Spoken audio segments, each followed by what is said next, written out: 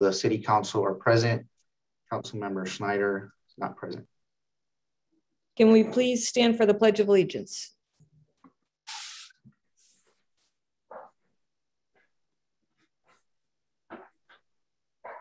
I pledge allegiance to the flag of the United States of America and to the republic for which it stands, one nation, under God, indivisible, with liberty and justice for all.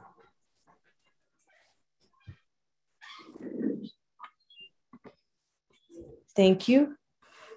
So we are going to open up a public hearing. And we have an informational item on the transition to district-based elections for council members. Who do we have doing this presentation for us tonight? So thank you, Mayor Oliva. Good evening to you. Good evening to the City Council and the community. My name is Tom Williams, City Manager.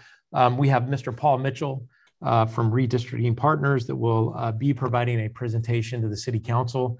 This is the second required public hearing to review the proposed district maps that's required under the California Voters' Rights Act.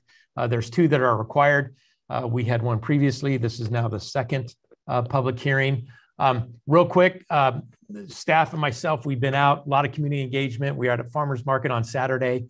And the good news is not one person that we have spoke to was surprised about this. Everyone had said, oh, we've received information in the mail, we're aware of it. And so I think our community engagement and public outreach has been effective. And I'm happy to report at least people know about it. So I know we have a very tight schedule. So without any further ado, unless you have questions of me, I would like to introduce Mr. Paul Mitchell, President of Redistricting Partners, for the presentation this evening. Oh, I apologize. Mayor, we do have translation services in Chinese and Spanish. So if our city clerk would like to introduce. Introduce and let everybody know how to get on. Yes. Yes, so we do have translation services in Mandarin and in Spanish. If our Mandarin translators can please let the public know how to access translation services in Mandarin, please. 今晚我们提供普通话和西班牙语的同声传译服务，说明你可以找到点开极屏底部的口译地球仪的按钮，根据需要的翻译服务，在英语、汉语和西班牙语之间进行切换。我们要求任何需要口译服务的人，请说得慢一点，说得清楚一点，以便翻译能够有效地进行翻译。Thank you very much. Can our Spanish translator please notify the public how they can access Spanish services? Buenas tardes. En esta tarde tenemos servicios de interpretación simultánea disponible en el lenguaje de mandarín y el español. Puede localizar esta opción en el globo que se encuentra en la parte de abajo de su pantalla y puede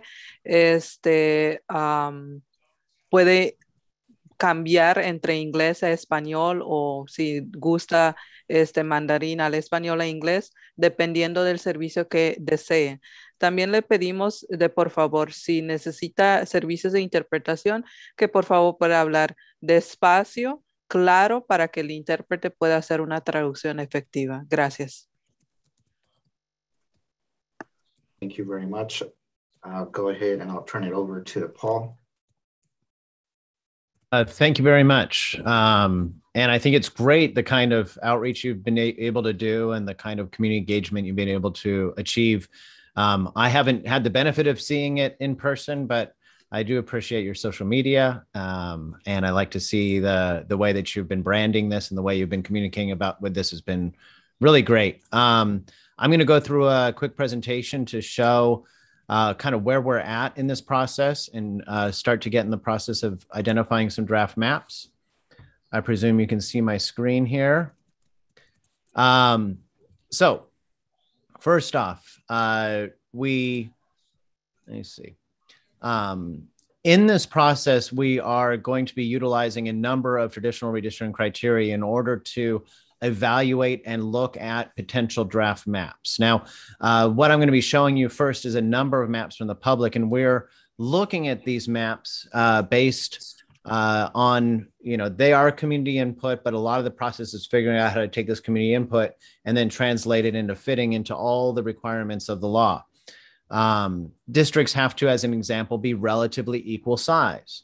The idea is that in districts, you're going to have people who have relatively equal amount of representative power and relatively equal amount of voting power. And that idea of having districts that are within 10% of each other in terms of total population is an important basic principle of the redistricting process and districting for the first time as well. Districts need to be contiguous, which means that they need to be whole parts. Now, in some agencies, we're doing redistricting in some agencies that kind of like start, and then there'll be like an area they called an island, an area that's disconnected that's also part of the city, and then another area that's disconnected that's part of the city far away. And so they have to be connected to the city in a way that's the most rational.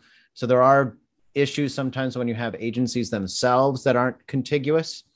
But for the most part, in an agency like yours, we're really just talking about them being whole pieces.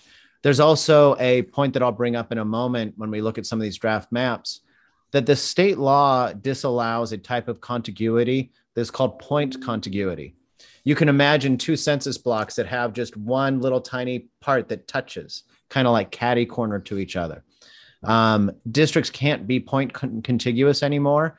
And so if we see that, we'll have to point it out and say, like, we don't think that that would be contiguous, even though technically somebody might say, like, mathematically it's contiguous, but for the purposes of redistricting, it's just not considered contiguous under the state law. Districts should maintain communities of interest. This can be a, really kind of big umbrella term. The state law defines it as communities with socioeconomic or other characteristics.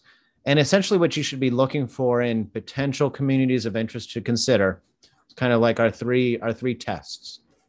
Is it a community that you can define, like have a name, or there's something that keeps it together? Is it, downtown renters or cyclists or people who are commuters? That could be a community that you could identify with some kind of like a name or an understanding of what it is. The second thing is, does it have a footprint? So when you're looking at this community, do all the cyclists have one area that they either live in or that they have their recreation? Is there an area where that community of interest really has a large number of its residents? Renters, you could look at census data on renter versus homeowner and identify areas where there's a more of a footprint of renters.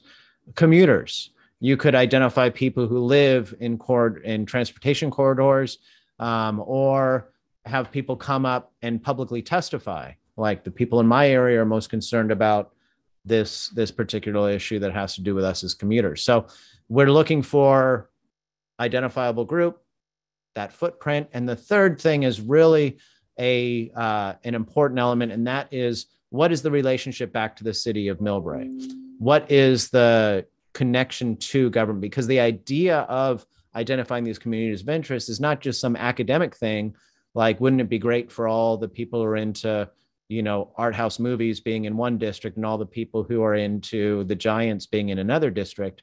It's really about taking people who have a need from their government. They either are trying to elect people to get some policy outcome, or they're trying to get their representative that they have in some kind of coordinated way to think or care about their issue. And how do we draw them into districts effectively? So a renter and a group of renters might have actual policies that the city council is adopting that have to do with housing availability or rent control or other issues that have to do with them as renters. That's a different set of policy goals than maybe homeowners might have. People who are commuters might have a specific policy outcome. Even people who are cyclists might be calling the city council, opposing those sharrows in the road and wanting to have more coordinated bike lanes and a bike lane strategy. So you have the connection, that third piece, that connection back to local government as being an important part of what a community of interest is. We want to follow existing geographic boundaries. Now, for city council, we're really looking at neighborhoods as one of the key elements in a potential redistricting or districting process, because that ends up becoming somewhat the building block of districts. And then finally, and I emphasize finally, compactness is one of the lowest ranking criteria. Compactness in a lot of redistricting nationally is this whole exploration with tons of academics arguing about mathematical formulas to define the most compact shape. In California, we have gone another direction with a new measure for compactness, which is more of a qualitative measure. And it looks at communities and it says, or population centers, and it says that a district is not compact if it avoids nearby populations to get some other far away population. So if you have a bunch of nearby populations, you've got this way far away population, and you were to draw a district that connected those two and bypassing a bunch of other nearby populations, that would be not compact. I will admit that this has not been adjudicated. So we are trying to use this terminology to drive redistricting based on how we're interpreting it right now. But for the most part, the idea with compactness is, are we making districts that kind of rationally can be seen as, nearby communities and populations with each other, not some kind of, far away distant areas. Now, part of our process hasn't been just to inform the public. It has also been to try to elicit feedback from the public. And one of the best kinds of feedback we can get nowadays, which honestly we couldn't get 10 years ago, at least not in this scale, is draft maps. And there's a program called Districtor that we're using with the city that allows people real easily to kind of color in maps. It's kind of fun. It's pretty easy. A lot of the community will enjoy using it. And then drawing those maps and submitting them to the city. Through the 23rd of January, we got 13 completed plans in. There were a few of them, 5, that didn't really meet the criteria to become a potential plan that you could adopt and say, hey, there's a plan. We want to elevate that as a draft plan and consider it. Maybe with some changes they could. So we're not like completely dismissing these. We're just saying these aren't the ones that are compliant with the current law. There are 8 plans that are compliant, and any of these could be elevated to become one of your new draft maps. Now, these maps that weren't compliant, I want to draw your eyes. It might be hard to see, but look at this purple district here on this plan. You can see that it's 2 kind of disconnected parts, and it just kind of touches. That we'd have to look at it really close to be sure, but that at this level looks kind of like point contiguity. And I think the question there would be whether or not that is a actual contiguous district. The same thing here in this district where you have this red area and it's kind of barely touching the rest of the area. That might not be contiguous there. And then up here, this yellow district might not be contiguous there. So the contiguity issues seem to maybe capture a few of these plans and become a problem. The other problem that we had with some of them is that they just weren't within that 10% range of maximum deviation. Now, looking at the maps that were submitted that we're considering right now to be compliant and eligible to elevate to become a draft plan for you. One was actually submitted prior to the 17th. 2 plans are actually identical. And then there's 5 others that are compliant with the Fair Maps Act when we looked at it. I'll read these numbers. They're 5-digit numbers coming out of Districtor, and they just crossed the 100,000 threshold for their plans. So they used to be 5-digit numbers. Now they're 6-digit numbers. 101707 is a 5-district plan with a total plan deviation of 8.2. And this was used as a starting point of our draft map F, which you'll see. We made some changes, so we can consider this as kind of being the DNA of that draft plan F. 102290, this has a smaller deviation of 3.9. It does have, as an example, this district number 2 has a lot more little arms and smaller areas. It's not as much square-like or circle-like. Under those mathematical calculations in other states, this would probably be seen as less compact. But in terms of our work, you could look at it, and really the council would be in a position to be able to determine whether or not the way that this district is laid out, whether it is functionally acting as a compact district because it's keeping nearby neighborhoods together or not. We had two plans, 102.925 and 103.217, which are exactly the same plans with a 6.7% deviation. These plans do have nice compact shapes. And I think that at that point, you're looking at the relationship to the rest of the agency, the rest of the city. District 103.301, total plan deviation of 6.9%. Again, we're going to talk about this a lot, but the compactness of a district like this district number 1 here, maybe the council looks at that and goes, aha, that really does capture this community that should have a shared district. And maybe they'll say, no, it actually goes across like 4 different neighborhoods. It really doesn't make sense. So that's something to look at. 103.804, 7.9% deviation. 103.808, a 5.5% deviation. I want to note that when we've had some staff look at these maps for the first time, they really were struck by how they ended up, so many of them kind of looking like strips. But when we actually look at the city of Millbrae, that does seem to be kind of some of the relationship of the underlying neighborhoods. So it might be something that's a kind of a natural thing for this city, where it might not in other cities seem, in other cities, you might see districts that are just like 4 boxes. But when you look at other cities, their neighborhoods might also look like 4 boxes rather than looking like, communities that stretch across from the 280 all the way across to El Camino Real. This one district, 103.813, 9.9% deviation. So kind of high on that end of a total 10% deviation, but I don't want you to feel like we're in a numbers game of like the smaller deviation is by its nature automatically preferred.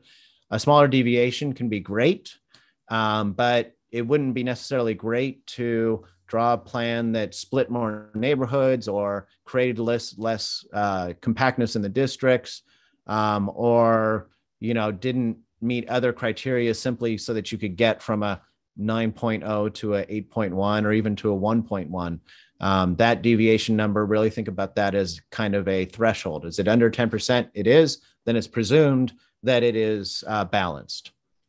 The draft maps that we have here for you to look at, draft map D based on a publicly hand-drawn plan, E based on COI submissions, which is the community of interest submissions that we received, and F based on the districtor map that I showed earlier. So this draft map D was based on a hand-drawn plan. I want to note that the original hand-drawn plan had a really large deviation, and this is a thing for us to think about. When we get maps and they aren't perfect because they weren't drawn by a professional or whatever, and they have a big deviation or they don't have contiguous districts or whatever it is, that doesn't mean we can't learn from those public submissions. We can take from those public submissions and try to understand what the person was trying to do and try to build from that. So this was the plan that we ended up building in that instance. So this was the hand-drawn, and that's the modified version. There we go. So this was what the hand-drawn plan looked like. And that was what we did to modify it, to balance it to be within that 10% range. When we look at the data table for this map, you can see that there is 2 data tables here that we're looking at. Since this is the first map, I'll talk about this map a little bit more and what these data tables mean. The top data table is that decennial census, meaning how many people were living where on April 1st, 2020. So it is what we call a point in time calculation. It is what is used to create that question, that balancing of districts. So we say, you say, Paul, what's the total planned deviation of this district? We'll look at that top data set. The bottom data set is the citizen voting age population. That data actually comes from the census. So it's still census data, but not from that point in time survey. It's not from the April 1st, 2020, wherever everybody was living on that day. It actually comes from a data set that came out in February of 2021. It is supposed to be updated in 2022, but it hasn't, and it looks like it's going to be delayed. But it is a data set that gives you an average over a 5-year period from surveys that were sent to residents. 3.5% of all U.S. residents or all U.S. households every year. So it is a calculation or an estimate that comes from the U.S. Census. Now, the U.S. Census is required to, in their work every year, by the Department of Justice, put out this citizen voting age population calculation that can be used in a redistricting context. And it shows us how Latino, Asian, or African American, or when we did redistricting in Alaska, we could get the same data for Alaskan Natives. Or American Indians when we do work in New Mexico. So depending on the area, there are other subcategories, but for our purposes in California, traditionally it's Latino, Asian, and African American we're looking at. And you can see in each district what its breakdown is in terms of those metrics. So just to kind of go over it again, if you say, Paul, how big is this district? How many people does it has? My eyes will go to that top data set. If you say, Paul, how Latino is that district? My eyes are going to go to that bottom data set. And when we look at this first draft plan and we look at that top data set, we can see that it has a District 1 that's underpopulated by 3.7%.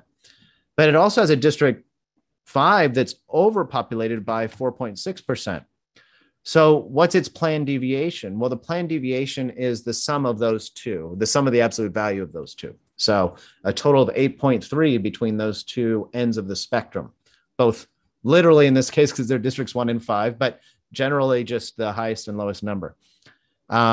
When we look at the data table below, I will draw your eyes to the Asian citizen voting age population numbers in these districts. And then you do have a district number 2 that is over 50% citizen voting age population Asian. You have 2 others that are over 45% and 1 that's over 40%. Your lowest percentage is 37%. Now, we can call that district number 2 a majority minority Asian district. What we can't call it, just kind of glibly, is a Voting Rights Act district. We don't know. We don't have all the research to say that that is a required construction. We haven't worked with your attorneys and gone through any kind of Section 2 Voting Rights Act analysis to determine any obligations you might have for how those districts are drawn and what percentages you might or might not need to hit. But so for this process, we will keep an eye on those numbers, but we won't use those data points as a predominant factor in the redistricting process. Draft E, which was based on community of interest submissions, and this was essentially drawn by people identifying their communities, their neighborhoods, then figuring out how to piece those together in districts. Very different than the old days when, redistricting would be done just by some people in a closed back room. Now this means that you've actually taken community input at the most core level of where is your community live and who are they? And then you've tried to translate this into a redistricting plan or districting plan. So areas like Bayside, Mill Estates, Millbrae Highlands, Glenview Highlands, and Central Millbrae, all kind of being identified as to what district they could be in or should be in, and then trying to figure out a way to draw them. And you'll notice that this plan has somewhat of that striping in let me see real quick. Sorry, there it is, Draft Plan E. When we look at Draft Plan E, you see that it has some of that striping, but it also has other relationships of those districts. When we look at the total deviation, we're at 7.5% total plan deviation. Draft Plan F was submitted as ID number 101707. We didn't make any changes to this. And you can see there it is right there. The total breakdown of this district and its total populations. Let me see real quick there. Okay, there we go. There went to draft plan F. So there it is as the original, and there it is as the draft plan F. When we look at the total populations, an 8.2% total plan deviation. So the largest to the smallest, 8.2%. And again, when we look at those citizen voting age populations on this plan, we do have one district that's over 50% citizen voting age population. I didn't touch on that on E, but E as well had one district that was over 50% citizen voting age population. So with that, we've looked at a number of districts, and the question essentially is what next? First point I want to make is in no way is the goal here to say, here's some maps, pick one off the shelf, just that's it, you're done. This really is supposed to be an iterative process. So we want to hear from you and hear from the community about things they like or don't like about potential plans. Sometimes the community or council members will identify things they don't like about the plans that we really just can't do anything about. You know, the population equality requirement, the shapes of the census blocks themselves sometimes force certain things to look certain ways. You know, the fact that we have to be in districts at all, those are some things that might not be within the bucket of things that we can snap our fingers and fix. But at the same time, we might hear some things from the public or council members that make us think about potential ways to make changes to these plans or you know, introduce new plans, particularly any new plans that the public draws and submits. So I don't want anybody to feel like this is a, you know, any kind of a take it or leave it proposition. This is really a way for us to build upon the work that's been done by the public and allow you to work to identify the best plan that you can have to carry you through the next decade. So identifying any preferred plans is great. Suggest any changes. And then finally, let's get that back out to the public and have the public give more additional input. And with that, I'll go ahead and close my slides and happy to take any questions. I think we're going to open it up to the public first, if that's okay. Public comment. Council members, are you good with that? Yeah, we're good. We're good. Are you? Perfect. Yeah, so good. Do we have any hand raised? We have a lot of participation here. Councilmember Schneider, I'm going to wait for the public. I see your hand up. Number 15, foot lettuce. Fuck you, Mayor Ann. Or if you're fucking I want you jump roping, but booty naked like. Oh my God. The big drip. I want that and I desire that. I need that. I'm dreaming about that, man. Give it here. Can we get everybody muted for? No, you fucking bitch, Mayor.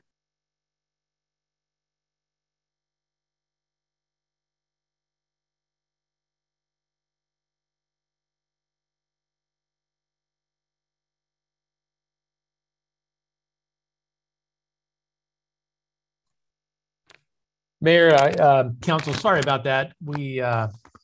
We'll try to track down who that was, but I think we're good now.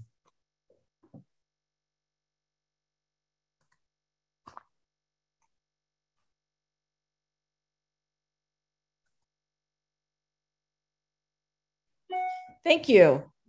Councilmember Schneider, I'm going to hold off on council members for a moment, and I'm going to go to Jean Wong with her hand up first. Jean, we have 3 minutes if you'd like to go ahead. I think she needs to be unmuted.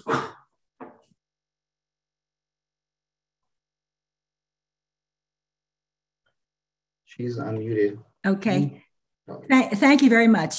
Thank you, Paul, for clarifying what has happened to date, and all that information is very, very helpful. I do have a question for you. Can you further clarify what the public's next step is? It's not clear to me that at this point we take the 7 or 6 preferred maps that you've posted, and we make suggestions to those, or are we still at a point where we could still submit maps of our own? Thank you.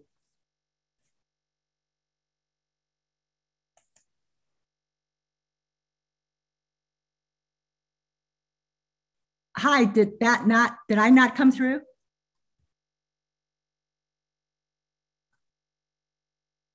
I'm sorry, can you, I'm sorry, am I on now? Jean, I did hear you. I think everybody heard you. And at this time, we'll take the question and answer it at the end of comments, if you don't mind. That's what I thought. Okay, thank you. Thank you. Nathan, Chan.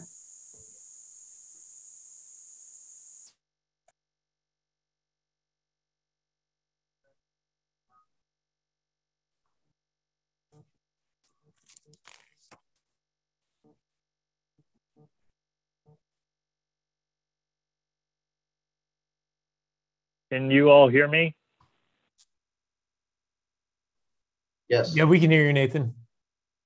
Okay, great. Thanks for having the opportunity to speak on this. I have a couple of thoughts on the what it takes to create a fair map for the communities of interest in Millbrae. The first is that I think it's really important that the entirety of the city east of El Camino is kept together in one district.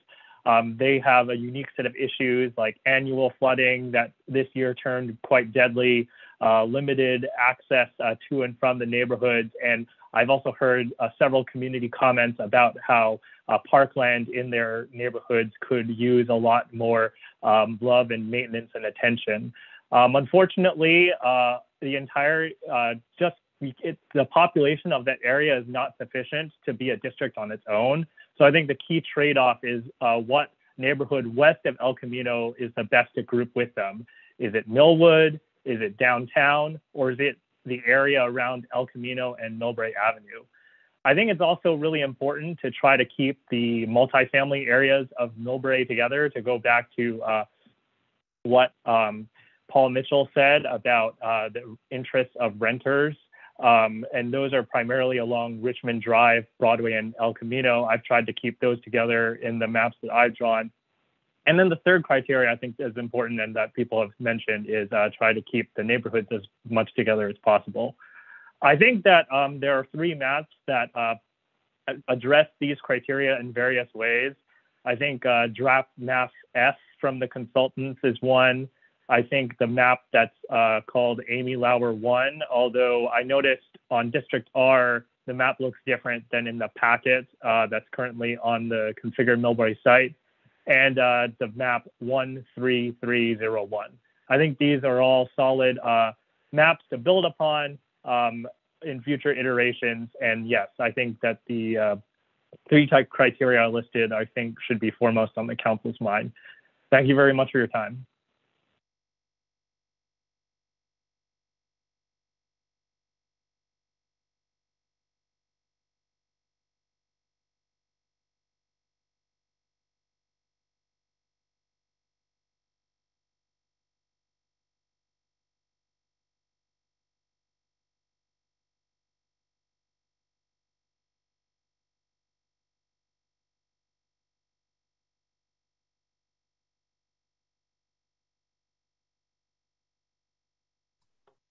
Bear with us for just a minute. I don't know if we've lost the mayor. Give us a few minutes. I'm here. I just couldn't unmute. Oh, how about if we do this? Eduardo, can you just unmute going down the line? Because it's taking too long for me to unmute when you're muting everybody. Will that work? Okay, yeah, I can ask them to unmute. I think they would need to do it, but I can definitely do that. Every time that I try to unmute, it says host is not allowing. Okay. So how about if you have control, why don't you take control of going down the public line so we can make better value of this time.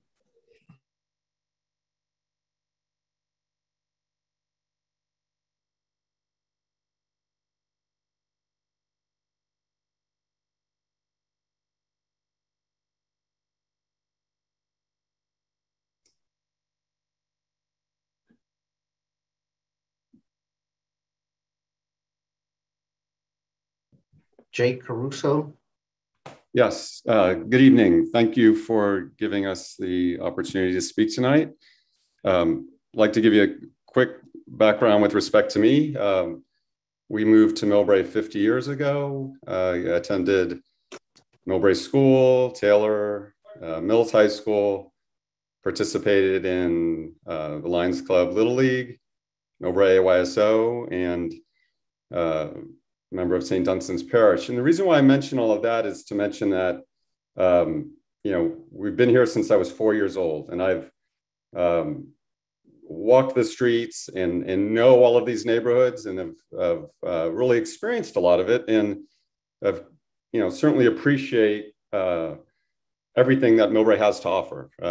I did then and I do now. And my concern with respect to this is kind of twofold. One, I submitted a map that I think met all the criteria, but for some reason it didn't show up as the accepted ones tonight. So I'm not really entirely sure how we decided which maps were included and which were not. But on top of that, the idea of strips in the underlying neighborhood is of great concern to me, because it really does not, having these strips does not account for the whole idea of maintaining a community of interest. With respect to the communities of interest, so much of it is, or as you mentioned, around recreation, is around whether or not there's single family housing or it's multifamily housing, or, talking about the existing geography. So there's quite a different set of interests and needs for, those who live in Upper Telescope Hill than those that are living down on Richmond Drive, and different, just such different experiences based on the geography, based on the neighborhoods, based on when the homes in that area were built, based on traffic patterns, based on crime, based on all these different things. And so I think by going to those strip type maps, we're really getting away from that. You've got people with totally different, priorities and criteria in a number of these maps lumped into the same district. So, my thought would be to really get out, walk the neighborhoods, look at the geography, and look at what's important to those that live in each area, instead of, again, those strip portions that really don't account for any of that. Thank you so much.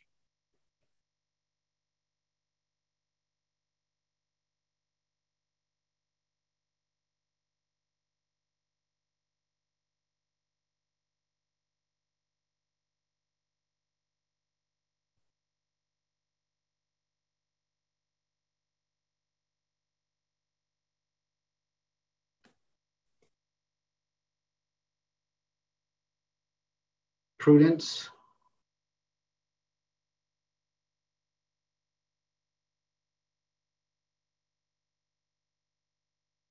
Lou, can you unmute?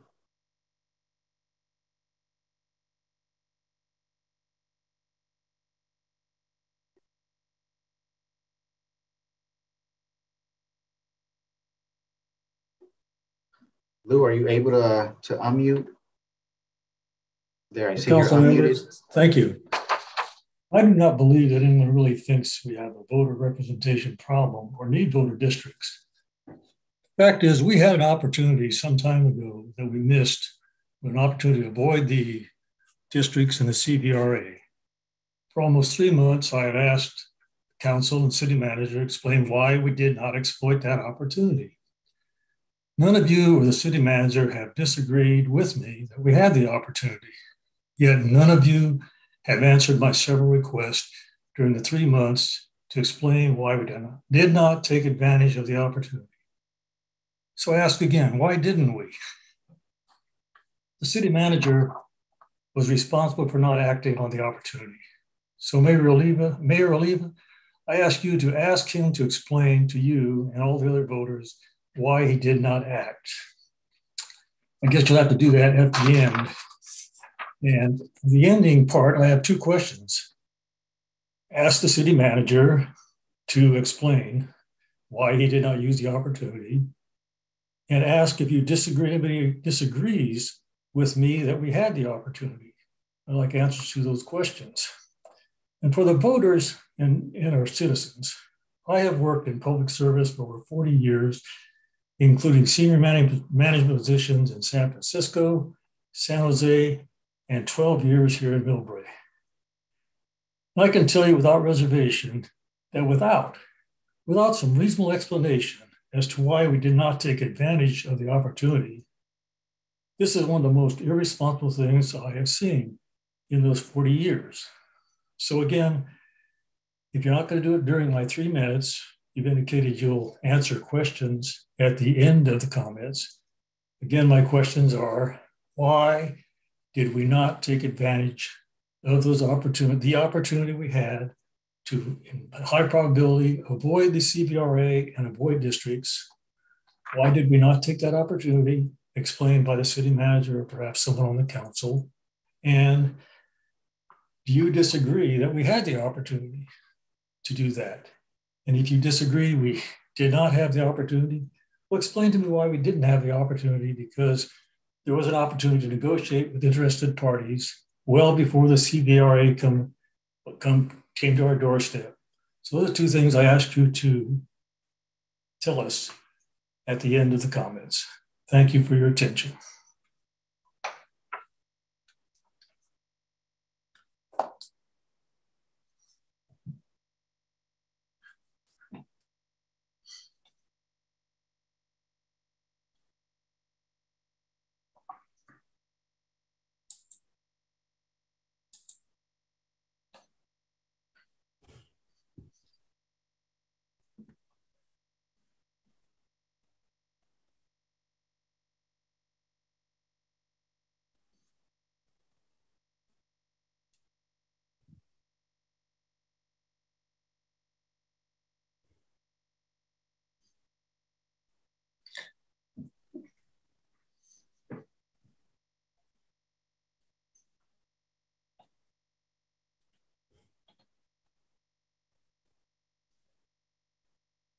And the only other hand I see is Joe Terezi. Joe Terezi 好像还要说话，是不是？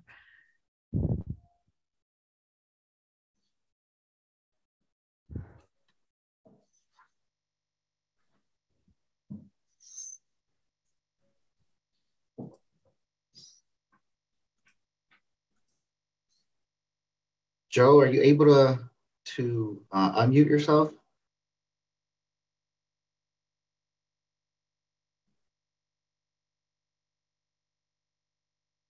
I think we're having some technical difficulties. Have a few minutes. Thank you. There we go. How's that? Can you hear me now? Yep. Yeah, Joe, we can hear you. Great, thank you.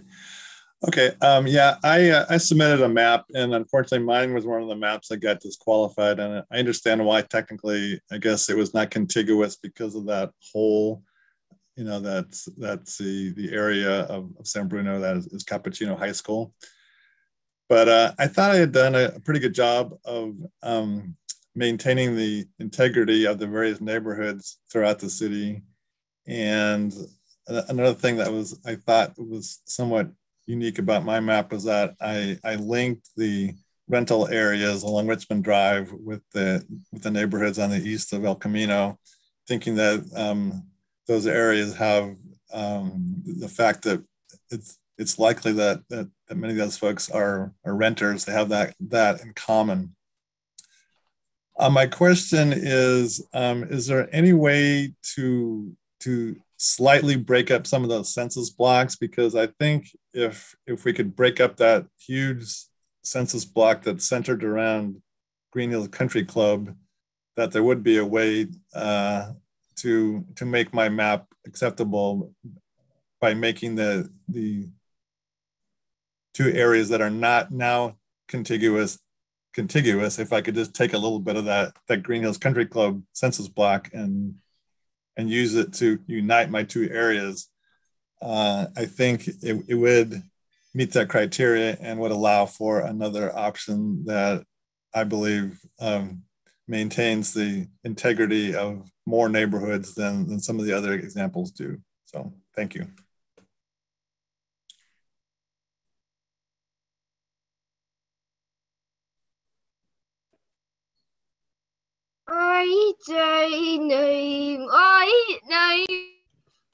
The only other person with the hand up I see is Council Member Schneider. I think I was able to unmute now. If you, Eduardo, if you'd like me to take over. Okay. Thank you for helping out there. Looks like we got a little Zoom bomb and took over our meeting there. I'm 10, I'm 24 years old now. So with that being said, there's no more public comments. I think there was a couple of questions. Can we address the questions of the public? Or Paul, Yeah. Do you have answers to a couple of those questions?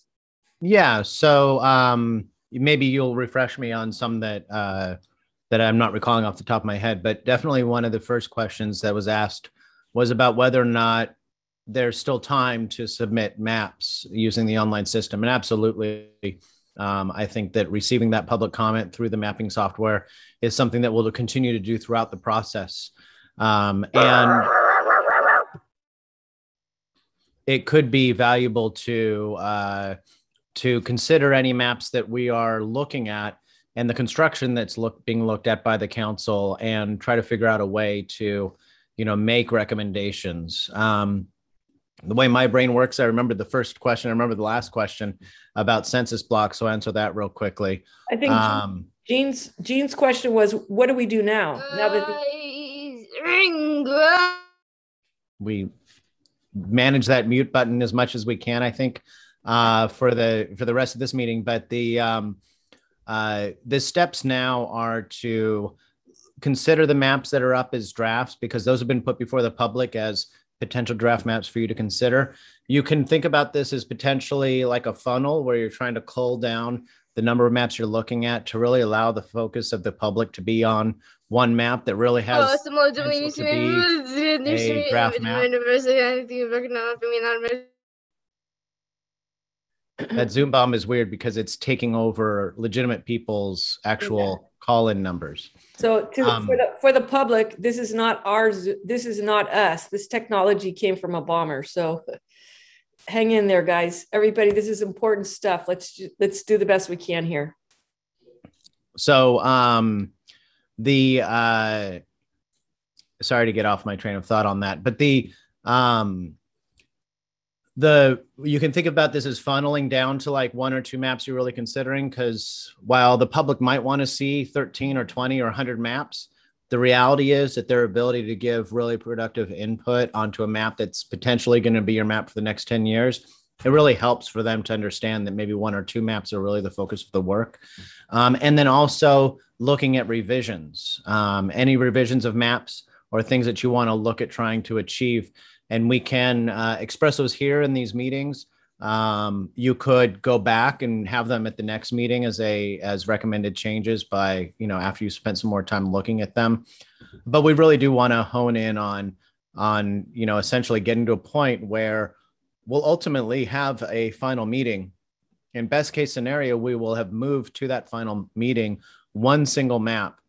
And then that one single map will be up for an up or down vote by the full city council as a potential final draft. So that maximizes the amount of public awareness of what's happening to have that process, and always ensure that every map that's potentially being considered is public for 7 days before you have your meeting.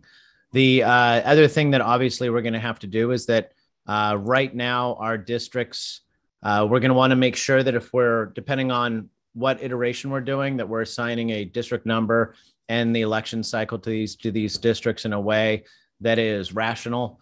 There are a couple things that have been used in this that are in the state law that have to do with how you should number districts. One is really looking to any community-based organizations, or in this case, even people who might be bringing forward any kind of a claim, and eliciting from them feedback on preference for how you want to number districts. It might sound like numbering districts is pretty simple, but there are elements of, let's say a community has never elected somebody to the city council. They might say, aha, we really want this new district down here to be up for the election in 2022. So as soon as possible, we can elect the first person to the city council from this area. I'm not saying that that's the case, but there are instances of that being a rationale for how you number districts and assign those to election years. The other option might be that somebody says, aha, we've got this great area here. We're drawing this to maximize the ability for, say, renters to have input on the election. But we know that renters are generally lower turnout than homeowners in elections. And so maybe that renter group, that community organization, or maybe one of the advocacy organizations that's local will come forward and say, for the purposes of this district, we really think it should be in a presidential election cycle, because in a presidential election cycle, we know our voters are going to be higher turnout. So that is one additional thing that's kind of on your plate as we go into that, as we progress towards getting to a final map and the final numbering and so on. The one other technical question that was asked there at the end had to do with census blocks. We've talked about this before, that census blocks, think of them as like honeycombs. And the smallest unit of geography in the census data is the block. It can have 0 people, it can have thousands of people, but generally it's, maybe it'll be 5, 17, 25 people, but it's these little tiny blocks that you build together, create your districts. In this case, you do have one area that are a couple places where you have really big blocks. And when you're drawing districts and you're moving around and you click that block, all of a sudden you get a bunch of stuff that you didn't want. Or as was mentioned by Joe, the speaker, the last speaker, I believe, you select that block and all of a sudden it stops you from being able to draw a district in the way you want because it's just such a huge block. The reality is that we can, from a GIS level, we have the expertise to be able to split those blocks. But from a redistricting perspective, it's a best practice to work within the entire block system because that's where the data comes in. And once you do split a block, then you're kind of guessing as to the total population of each district. So generally in redistricting, we won't split blocks in a citywide redistricting unless, like we've had situations in Napa and Davis and some other cities where literally the census got the external boundary of the city wrong. And we had to split blocks to make the outside boundary of the city correct. But generally within a city drawing districts, it's not a best practice to split those blocks because once you split a block, you really don't know what the population is of that area. And it essentially is messing with the integrity of the data. And with that, if there's other questions, maybe somebody can remind me. Mayor, do you remember any others? No, that was very, very good. Okay, we have 3 hands up, so I'm going to give everybody one. There were 2 other, but one was Jake Caruso, and I think that this is relevant, if I may. He asked a question about linear corridors and kind of the feasibility of district maps on linear corridors that, in his mind, may not represent a community of interest.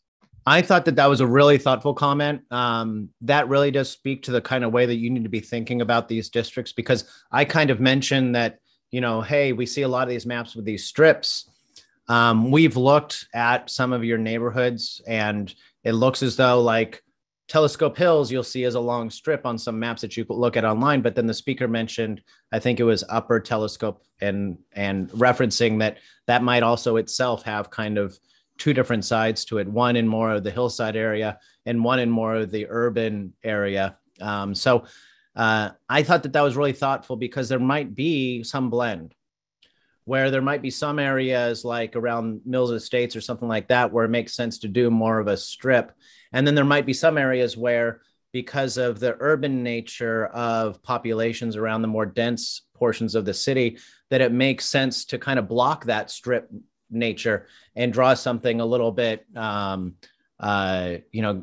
in a different direction in order to make those districts effective. I thought that was a really smart comment. And so I don't want to put my thumb on the scale too much to say that, aha, you should do these long strips. I was just saying that sometimes when you see things like long strips, you can say, well, what's the rational basis for that? And some people might point to the nature of some versions of neighborhood lines that you can find online. And to clarify, Paul, it's okay. Some people wanted to know if you could tell them why their map was disregarded. And, and secondarily on the geographics, the linear part, I think some maps were drawn taking out Cappuccino High School, which is a big, they drew around it kind of thing, which is not, you know, a resident, and the golf course. So I think some people thinking in their minds, they drew it that way because those things, unless you're registering the Gophers to vote at the golf course, our people would take that out and kind of draw around it. So yeah, that makes sense. We need to help them with, or somehow with the formatting. Thank you. Yeah. We have 3 speakers that haven't spoke. Each one of you get 1 minute, please, before we sum up the meeting. I'll start with Christopher Del Negro. Chris. Hi, everybody. Yeah, so I did submit a map. What was really important to me was that every district had a vested interest in some of the resources here in Millbrae, the anchor points, such as, for example, a park in each district, and to split the school districts according to school districts, and so that each of the districts had an actual school, because those are very big anchor points in our community. Obviously, Taylor Central Park and our community center, being at the center of the community, I kind of wanted to make sure that everybody had a vested interest in the center of the community, in the heart of our city, by having their district touch that community center in the middle. So I submitted a map that was really, you know, around these sort of vested interests and anchor points for communities, and then dividing our communities up and trying to aggregate certain communities together that had common interests. I did, of course, go online after the demographic materials were available and did some editing on it and submitted a second version that had the edited for demographics that got really close to the perfect divisions. Thank you, Chris. Councilmember Schneider. Mayor Oliva, excuse me, I think I had a couple of questions for you and or the city manager, please. Would you please address them? I'm sorry, Lou. I did not hear a question to me. And I specified 2 specific, very specific questions to you about why not take advantage of the opportunity. There were direct questions. I think I answered them in email. And Lou, I'm sorry. No, I did not get answers in email. Well, city manager did not answer. Councilmember Schneider, you're up, and can you please? I'm sorry that it took so long to get to you, but can you do something? Mayor, I'd be happy to just quickly, for the benefit of the public, address Mr. Sandrini's question. If you're, this is the law. You can't negotiate or settle something individually with somebody and not and violate the law. So we did not have the opportunity to sit down and settle a case because we would still be in violation of the California Voters' Rights Act. The California Voters' Rights Act is not negotiable, and so there isn't anything to negotiate. Once it was identified, if one attorney identifies that the city may not be compliant, if we would settle and negotiate with that attorney, that doesn't mean 100 other attorneys can't come knocking on our door saying that we're in violation of the law. So I think Mr. Sandrini is a little bit misinformed, but we are working on a comprehensive response to him. But just for the benefit of the public, this is not negotiable. You can't negotiate a law differently with an attorney or a constituent. So the law is the law, and there's nothing to settle here. Thank you, City Manager. Councilmember Schneider, it's your turn, and please, get out what you need to get on. I apologize for delaying this. Okay. Mr. Mitchell, a number of residents called me trying to do their maps, trying to keep our east side together so that they will have a voice, but the population isn't there. However, the Gateway project is going to start moving people in possibly as early as the summer or September of this year. Those are 400 units, adding at least 400 people to the area around the BART station. How can our residents know? I know you've said to us, we can't count that, but we know there are going to be at least 400 new residents in Millbrae right there that might allow a better district, both for the east side, but for the people along the west side of El Camino who are being grabbed and sucked into that district.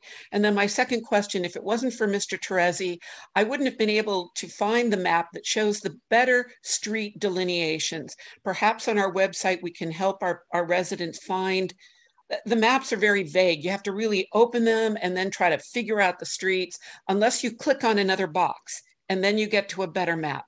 So if we could provide more direction for our residents, I would appreciate that. Thank you, Councilmember Schneider. So we need direction, and let's be clear though, we cannot count on future developments, whether they're in near future or not. We cannot count. Mayor, I don't think that's true though. I think that this one is so close. I don't think it's between you and I. Maybe Paul can answer it. Yeah, I'm happy to answer it. And trust me, this comes up a lot. The state law is very specific. It doesn't give any wiggle room. The only thing we can use is the data set provided by the U.S. Census Bureau after it's been adjusted by the statewide database to adjust for prison population. That's not to say that it's fair. So I want to be clear about that. I'm not trying to endorse that this data set is going to provide the best outcomes for everybody. We're doing a redistricting in Butte County. Butte County, as you know, had horrible fires, essentially destroying the city of Paradise. That's half of a supervisorial district in Paradise, 26,000 people in an area where supervisorial districts are 51,000 people. So can this Butte County say, well, Paradise is rebuilding. They've been growing thousands of people every year since the fires as they try to get back to some more sustainable population. The fact is you can't. By the time those lines go effect in 2022, the data from that redistricting of April 1st, 2020 will be 2 years old. And that's 2 years of Paradise trying to rebuild that are never going to be calculated in the census and won't be able to be used by Butte County until 2031. So there are instances, there are other areas that have still population existing, but there were fires that wiped out towns. And there's literally nobody there anymore, yet they still have to use that population that's almost like, you know, a figment of our imagination because it's from 10 years ago or from 2 years ago. Even though that's, you know, even though we know there's no population there. So the only tool we have at our disposal is that small 10% buffer. We could say, well, this part of this district is already in an area that we know is growing in population. We believe we'll have future population growth. So we're going to make it on the 6% underside. And this district over here, we're going to make it 4% overpopulated because we know that when that population comes in, it will balance. But that rational basis for using your total plan deviation is still only a small adjustment and would have to be balanced with other rational bases for the deviation. So there is no, you know, magic wand we can wave to say it's okay to have a 20% deviation in order to adjust for future population growth, unfortunately. Okay, I just want to tell you what I heard from that. I heard that within the deviation, knowing that we're going to have at least 400 people, knowing that we have to approve this map by March 1st, but by September, it will already be different. We could err a little bit there and have better balances by the time we have the 2022 election. And I would only say Councilman Millbrae, I know he is hopefully working with our assemblyman on changing CVRA. The examples that you gave us in the burned areas show another point of why this law is so ridiculous. Okay, thank you. Okay, last comment, Councilmember Millbrae, and please could you make it a minute so we can get on to the regular council meeting? Will do. I thought we were supposed to give our input. Yeah, I apologize. I apologize, Ruben. Yeah. Okay, thank you for presenting these maps and for everyone from the public who has provided maps with the mapping tool. I do actually really like the Plan D that was submitted. That was, I think, based off of Commissioner Del Negro's map. I like how it does integrate neighborhoods on both the east and west side of El Camino together and uses Central Park kind of as that central hub. You know, I know the deviation is relatively high, so perhaps there could be a little bit of balancing done if that map were to move forward on that map.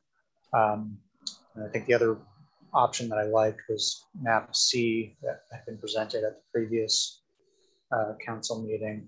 But I did also notice, I played around a little bit with the mapping tool, that there were some issues with the census blocks that, for example, was mentioned around the golf course. And there were other areas where There were a few census blocks that were all an enclave within an other census block. Oh, yeah. So I think that was around the Marina Vista neighborhood that it was difficult to do much there without encompassing a much larger census block.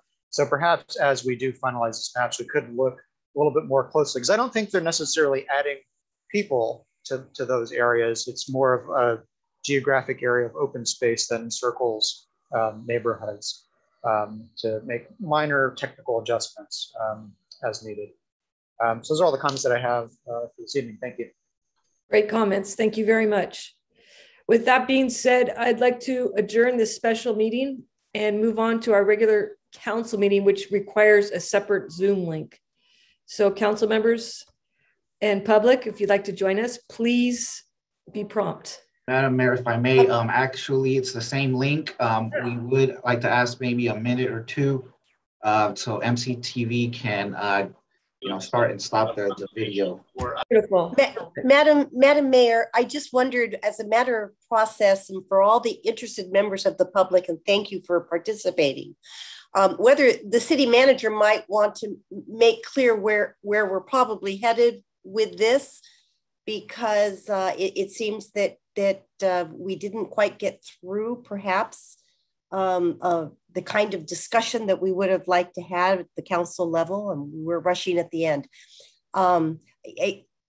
City manager, please clarify, if you will. I think our intention is to bring this matter back to your February 8th council meeting to allow a more fulsome discussion and hopefully pinpoint, kind of final direction to our consultants as to what a final map may be for the city of Millbrae. Tom? Yeah, thank you. Thank you to our city attorney. Yeah, we did, in our schedule, to get to that February 22nd or no later than March 1st adoption, we did have a little bit of float in our schedule. So we can do one of two things. I do think this necessitates another meeting for sure. Use our regularly scheduled meeting of February 8th. We only, can plan on having just a few housekeeping items and dedicate that meeting to this issue. Or if the council desires, we could have a special meeting of the city council just dedicated, to this. My recommendation would be, let's have it on February 8th. And we can pretty much clear that agenda to be a relatively light agenda, so we can have a significant amount of time on this particular issue. Do we need a motion for that? Well, just direction. Just concurrence, Mayor. Yeah, direction. I don't think we need a formal motion, but that really would be the staff recommendation. And I thought we should clarify that for all of these. Everybody will have some time, and actually this will be good because it gave us a lot of thought. So if we bring it forward to the February 8th meeting, would everybody on the council be okay with that? Especially those that I had to cut off. Yeah, right. Councilmember Schneider, are you okay with that? Councilmember Holliber, Councilmember Fung didn't even speak. I didn't speak. Yeah. Yes. Thank you. Yes, please. That's our plan. Awesome. Thank you, guys. Thank you. Okay, so now we will adjourn this meeting and we'll take 5 minutes. It's 7:13. We'll take 5 minutes and come back to our regularly scheduled council meeting. Thank you, Mr. Mitchell. Thank you very much.